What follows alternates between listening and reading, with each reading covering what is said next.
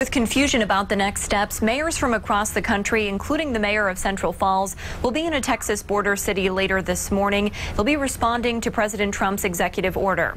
Central Falls Mayor James Diosa, along with at least 18 other mayors, will be calling for the immediate reunification of separated families. President Trump signed an executive order to end family separations yesterday, but is not reversing his zero-tolerance policy, meaning prosecution of adults crossing the border illegally will continue, but families will be detained together. It is still unclear what will happen to the more than 2,300 children who have been separated from their parents at the border. The Department of Health and Human Services said they are still awaiting guidance on that. Keeping families together, while at the same time being sure that we have a very powerful, very strong border. If they're then going to be placed in detention for an indeterminate period of time, that is not a good thing. That is not a good solution. And House Republicans are expected to vote on 2 immigration bills later today.